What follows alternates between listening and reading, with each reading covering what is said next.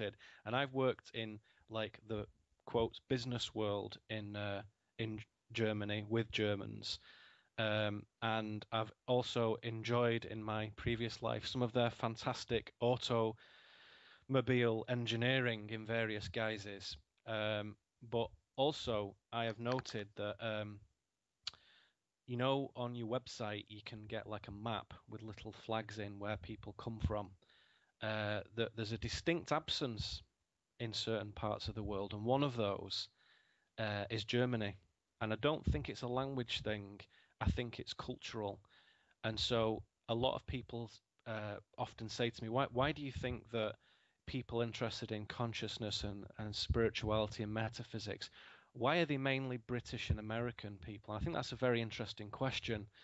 And of course, language does play into that because if you're Russian, you might be supremely interested in all these things. But if you haven't learned English, you're going to be on the back foot a little bit unless you've got all your Google translation technology and whatnot. But I do think that there's definitely countries in Europe where, in Scandinavian countries as well, having discussed this briefly with Henrik Palmgren, who I think you probably both know who he is. He is very much like laughing when I say that about his, homeland of Sweden. And it's the same, really, in a lot of places that the left brain is given prominence. And I think it's okay that, but like you say, it can lead to um, really an overcompensation in the other direction. So I think like the New Age movement is an overcompensation really for the sort of drabness of scientific imperialism, really. And a lot of New Agers are just as bad in a way. And having been round sort of Glastonbury in England, which is a lovely, lovely little town, but there's a lot of people dancing about and really disowning their own life and their own responsibilities and not really focusing on growth and on integrity and authenticity and empowerment. They're really creating a world to escape into where everything's kind of like, safe and bouncy and lovely and supportive, which is, obviously that's very attractive to people who are having a challenging time. But it's an escape. They're creating a virtual world to run off into. So I think it's interesting when you see a very logical place like Germany. Um, Whenever somebody was, in fact, having said all that, I was giving this workshop in October, and one of the guys there was from Germany, and he was the most mystical kind of character I've met for a long time, actually. But that kind of proves the point that I'm making, which is if it swings too far to one polarity, the temptation is that there'll be like a catapult from there to the other polarity. And of course, as Thomas pointed out, the sweet spot, really, the point of it is to not consider them as opposites necessarily, but to consider them as parts of one whole. So for me, I have ceased really to think of it as like, well, that's logical and that's illogical, or that's creative and that's non-creative. They're just really different configurations of energy. They're just different ways of putting information together and proposing that as a thing, an idea, or a tree, or a ball, or a glass of water, or whatever. They're just different ways of proposing things. And of course, we do have aptitudes and natural skills in certain areas. Some people are good with one set of configurations, some people are good with another. But I do think that there is at some point a realization that you have to become proficient in all those areas. And a lot of people who have listened to my stuff have kind of come up to me afterwards and said, what I like is that you're kind of very rational and reasonable and logical about what you do, which is funny because I don't think I am at all, really. And they say, in the New Age movement, we need that. We need a bit of discipline and we need a bit of reason and a bit of philosophical penetration. And again, I'm not saying, oh, well, thank you, that's great. But I'm thinking, well, that isn't my conception of this at all. But you're talking to someone who's found themselves polarized in the other world. So to some extent, I feel some sort of kinship with Thomas in that you do realize that you have to sometimes take it upon yourself to create this little bridge and say, well, I'm nothing special, but I can operate in both realms. I can be scientific and I can be mystical. I can be philosophical.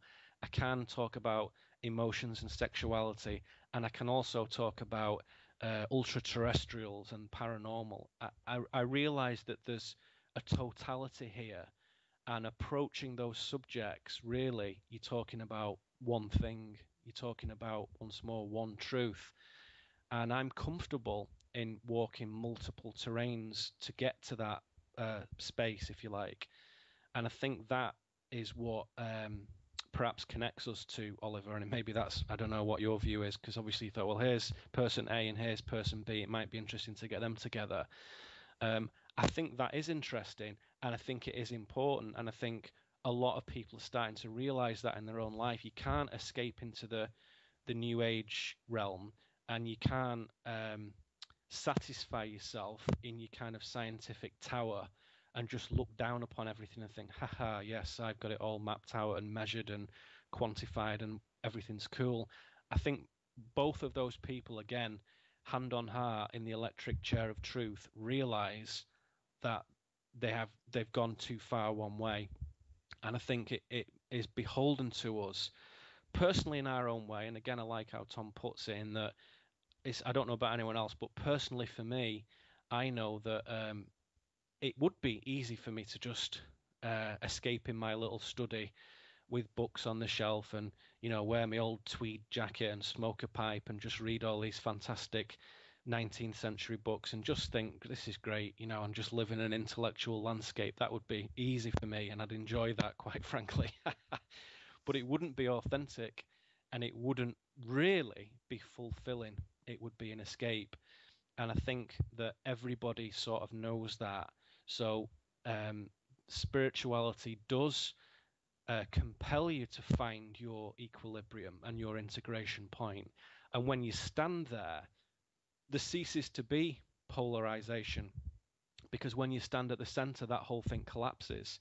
So the whole point of negativity and positivity, of construction and destruction, is to lead you to the center point, to lead you to the center of your own being. And from there, then you start to engage with, what we might call your ascendance, or being able to positively deconstruct the reality around you to get to ultimate reality, to see what that is.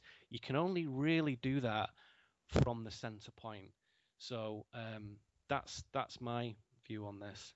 Okay. So when I look at the clock, we are almost at the 2-hour mark. So I would suggest that I will take my list of questions and maybe keep it for part 2. Why not? Because I really enjoyed it, and I think there's still some interesting topics that we could discuss, but I think we should keep it under 2 hours, because if anybody starts listening in and sees this is longer than 2 hours, then probably a lot of people would just skip it and say, I don't even have the time for that. So we should stick to the limit. And so coming to the end, I would suggest that both of you should just briefly give your contact information, your websites, so that anybody who listened in knows where to look to find out more about you. Maybe Tom, you can start. Okay.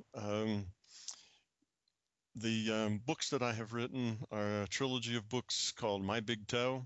You can find them for free on Google Books. You can find them in Amazon. You can find them in Barnes & Noble, at your bookstore, or at the website www.mybigtoe.com. And if you are interested in watching rather than reading, I suggest you go to YouTube. And if you Google Thomas Campbell, you'll get the YouTube site. If you go to the YouTube site and search on TWCJR44, you will get to that website. And there are, I don't know how many, but lots and lots of videos there. Some of them only 10 and 15 minutes long. Some of them are an hour and a half long. Some of them are series that go like 14 hours if you have that sort of stamina. But I would suggest that people, if they really are interested and want to know more about the theory, the science, and the metaphysics and how it all works together, go to YouTube would be a good introduction and listen to the Calgary workshop. It's a series of lectures. They were given on a Friday, a Saturday, and a Sunday, and it would be good if you listen to them in that order. I suspect just take it in small bites, 20 minutes at a time or half hour at a time is plenty. It'd be too much to swallow all at once. But those would be the places to go. Also, on that website, www.mybigtoe.com, there's a forum. And on that forum, there are lots of people who are very grown up and understand these things. They're good people to talk with. I'm on there every once in a while and answer questions. There's also a Facebook site that is active that you can reach by putting my name in. So those are the ways to access more information. And if you're interested in talks or where I'm going to be giving workshops or that sort of thing, then go to www.mbtevents.com. And there's some people that run that site that basically do my organization and kind of keep track of where I'm supposed to be when and make sure I get there on time and am prepared. So that's about it as far as more information, where to go and where to look. Okay, Neil, go ahead. Yeah, if you go to www.neilkramer.com, that's my main website, and most things are available from there. There's a store with DVDs and audio books and whatnot, events schedule on there, also details of my teaching stroke consultation work is on there, and I have a book coming out in May called The Unfoldment. So details of that will appear there. It's already on pre-order actually at Amazon and Barnes and Noble and what have you. But yeah, neilkramer.com, all the main information is there. Okay, so Neil, Tom, thanks a lot for the time you invested today. I enjoyed it greatly. There were a lot of deep thoughts and a lot to listen to again to really absorb everything, because when I did the latest interview with Tom, it was only when I listened to it the second time that I really grasped everything that was said. So I think there's, again, a lot to grasp from listening to it the second time. So thanks again. You're quite welcome. I appreciate the opportunity to be here with Neil and yourself, Oliver. It's always fun. Yeah, similarly, thanks very much. It's great to talk to you guys, Thomas and Oliver, and thanks, Oliver, for taking the time and putting this together, and hopefully we've created some compelling listening for the guys and girls out there. I hope they enjoy it. Yeah, I hope so too.